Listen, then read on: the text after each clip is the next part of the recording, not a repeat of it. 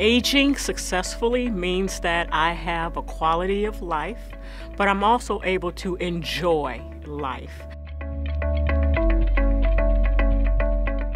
The integration of information and the sharing of information. So if I'm a daughter of a senior mother and she's seeing multiple physicians and multiple appointments and lives out of state, it's very challenging for me as the person that loves her the most and is invested in her care the most to know what's going on with her. And I think that in this day and age, it's unacceptable to not have access to the information that I would need to help my mom better self-manage.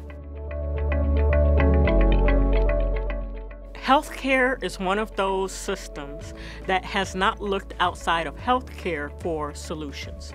So I think that the legislators, the policymakers, every time there's a discussion, the individuals who are at the table are healthcare systems, healthcare leaders, payer leaders, all of the organizations that have always sat at the table are at the table. You have to start bringing it into the discussion what you want to see in healthcare.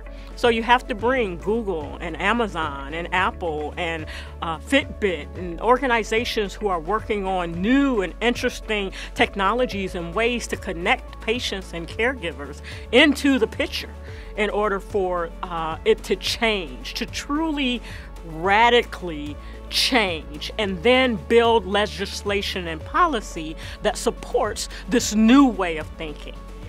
Cunningham, the founder and CEO of d.health Healthware, artificially intelligent chronic disease management.